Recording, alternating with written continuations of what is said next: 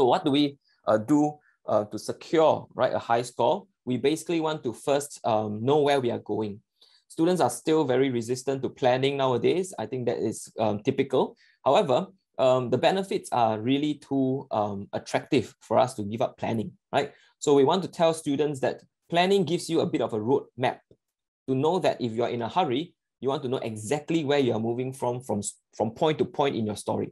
Now, some students aim to write about 6-7 pages, and that's a lot to write for within 45 minutes, right? So they cannot afford to change their minds halfway through. So planning helps them keep them on track. And there's a certain discipline that they must develop to follow through with their plans. So one of the reasons students tell me that they don't plan is because I won't follow my plan. Then you're not planning well and you don't have the discipline to follow, right? So on your way from home to Cognitus, you will take the shortest path because you want to save time, right? You won't go all the way to Jurong and then go back to Woodlands and then come back to, So we want to make sure that they're on track. So that's why we plan, right?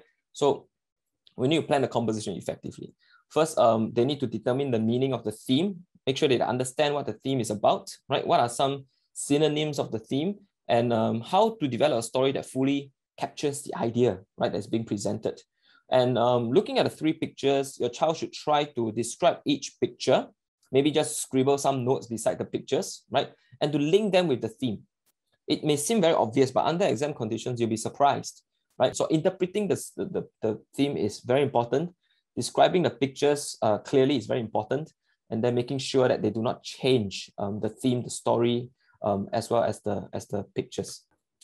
Hi, this is Dr. Daniel Chua. I hope the video that you have just watched will be helpful to your child in preparation for PSLE English. So if you are interested to sign up for any of our programs, please feel free to check out this QR code, and then you can then find out more about what we do to help our students at Cognitus Academy. All right, thank you.